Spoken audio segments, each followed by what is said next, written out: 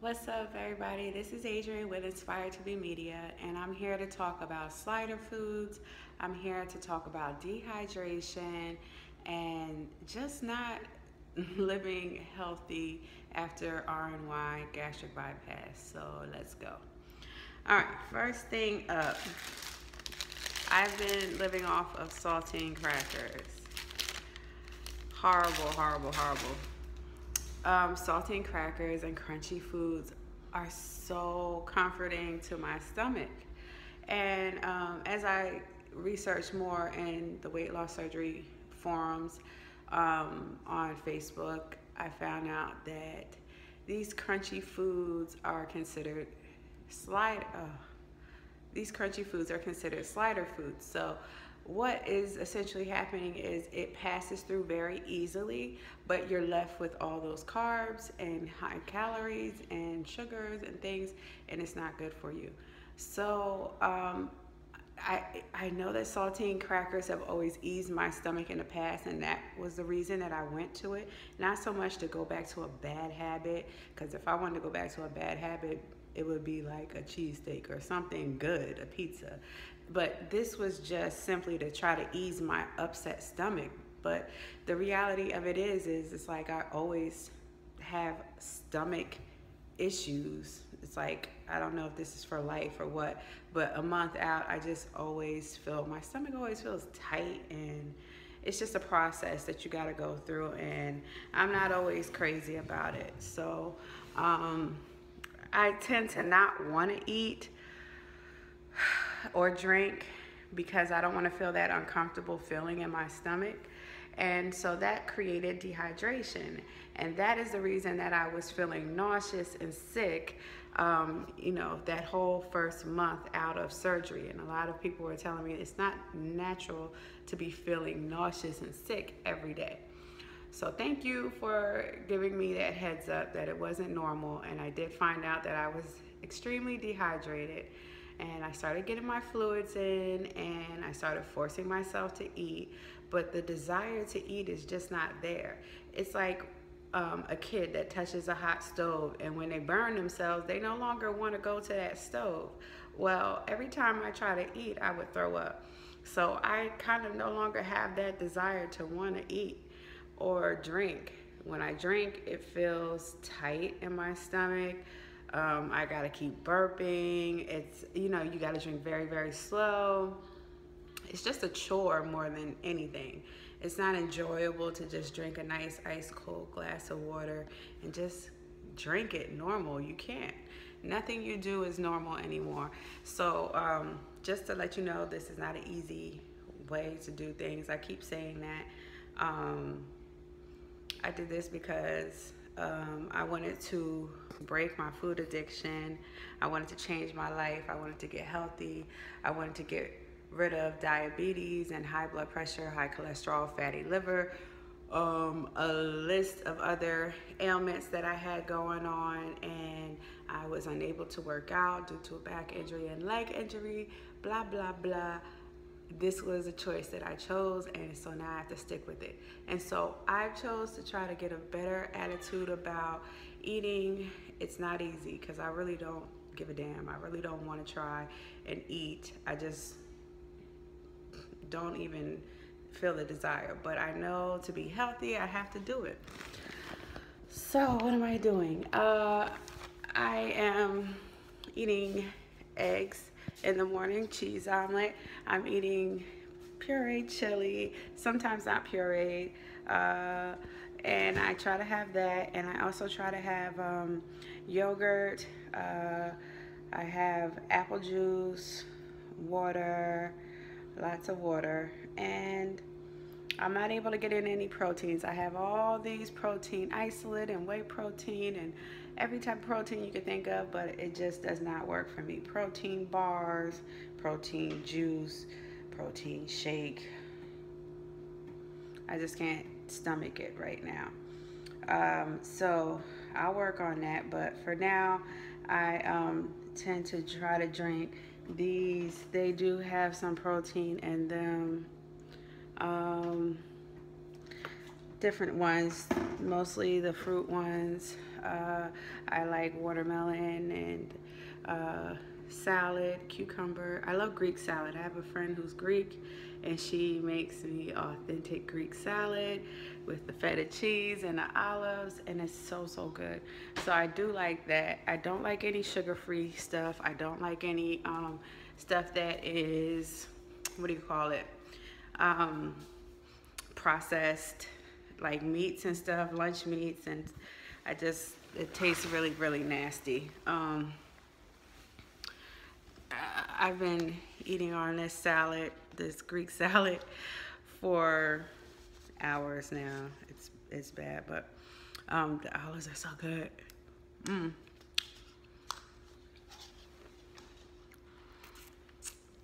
Little pit. I do love the olives. They're so good. But overall, everything is such a chore to eat that I don't really like to cook. So I would stick to like salads and fruits and quick things like that that I can just eat.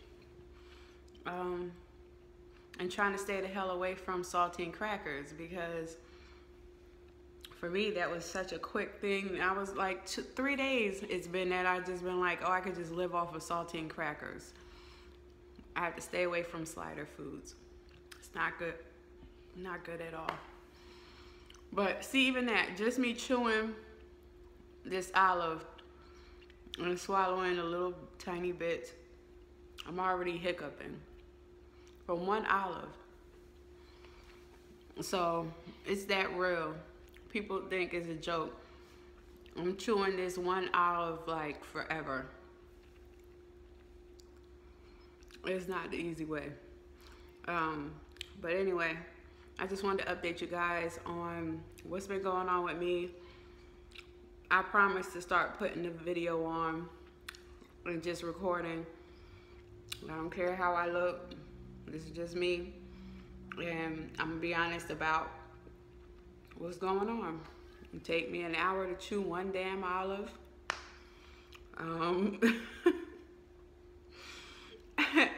And I really, a lot of times I don't want to eat. Just be honest. I don't want to drink, but I force myself to drink because I don't want to get dehydrated.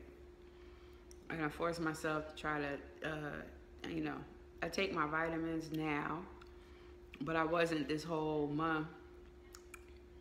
I do notice a lot of hair shedding, but my hair's so thick, it don't even, can't even tell, but it's a lot. But being that I'm natural, it really don't show. But yeah, I'm just updating y'all. So for me, I'm glad I'm out of the dehydration because I no longer feel nauseous.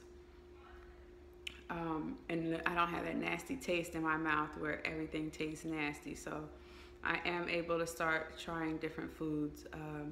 Haven't tried fish, tried chicken, didn't like it, hated it. So yeah, chicken is just too heavy in my stomach, but I do like ground turkey. Ground turkey just is so calm in my stomach, no problems, no issues. You know, so, and Wendy's chili, I can eat that.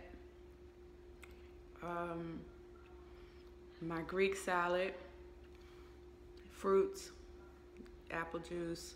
I freeze my apple juice and make apple juice ice pops. That's really good. Water is a challenge. Dasani is like the only water that goes down smooth.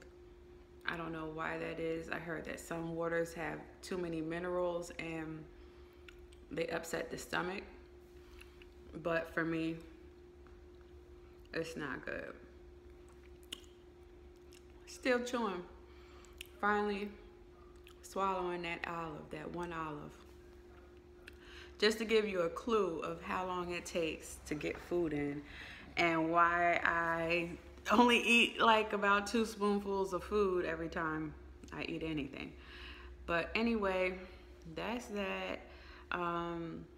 I did dump this morning. I tried eating a little bit of salad this morning. I had a tomato. It was so good, and I just swallowed a chunk of tomato because your mind is still thinking like you used to eat. You're like, oh, this tomato's good. And you just chew it a couple times and you swallow it. As soon as I swallowed that chunk and it got right here, I was like, oh no, I didn't mean to do that. I was like, no, no, no. And it was too late. I was like, well, maybe if I drink a little bit of water and walk around, it'll go down. No, it was stuck. When you hear about people talking about stuck, food that gets stuck after weight loss surgery, if you swallow a chunk of food, it is gonna be stuck there and it's not gonna go nowhere. It's gonna feel like it's right here in your chest, and it's like the worst feeling ever. Like it's like indigestion times 100, and you end up having to just throw it up because the feeling is not gonna go away. And so that's what happened, and I ended up just like laying down because then my incisions were strained from me throwing up, and it's just a bitch, to be honest. It really is. So I haven't been as active as I want to be because I just be in a bad mood. Like, damn, every time I eat something I get sick. When I try to drink my water, it hurts my stomach, and I just be in a funk most of the day, to keep it honest. And people be calling, wanting to talk, and I don't even feel like fucking talking. I'm like, can I call you back? Because I feel like shit and I don't feel like talking. And I hate to be like that because I'm really a positive person, a happy-go-lucky person, and you know, just enjoying life. But this thing definitely is making me feel like kind of pissy about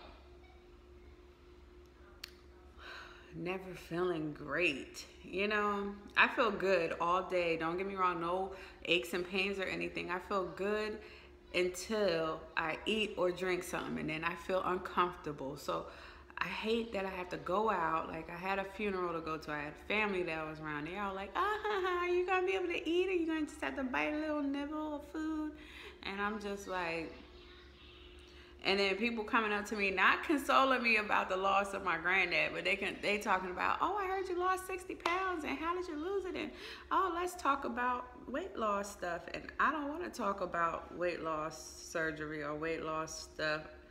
My granddad just died, like, but that people don't get that. They just hear about weight loss surgery, and you're like a fucking animal on display at a zoo, and they want to poke and prod you. And how much can you eat? Do you drink? Or, you know, how much did you lose yet right now? And this was at a funeral. Like, no one said sorry, you know, sorry for your loss. They're just like, oh, so I heard you had surgery, and no, how much do you eat? And when I was sitting there eating, picking at this Greek salad, they're like, oh, look at you eating. And I'm just like,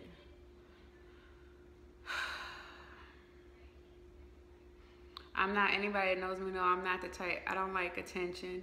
So I just want to kind of be in the background, chilling. I don't want the attention drawn to me. And trust me, it wasn't me that told every damn body that I had surgery. You know, all my family was just like letting everybody know that I had surgery. So of course everybody coming up to me and making comments, and I know they ain't mean nothing by it. They're just sharing information, I guess. But I really feel like now I'm on a it's a spotlight on me, and I hate that. But you know, that's not to say I'm upset with my family or anything. I love my family.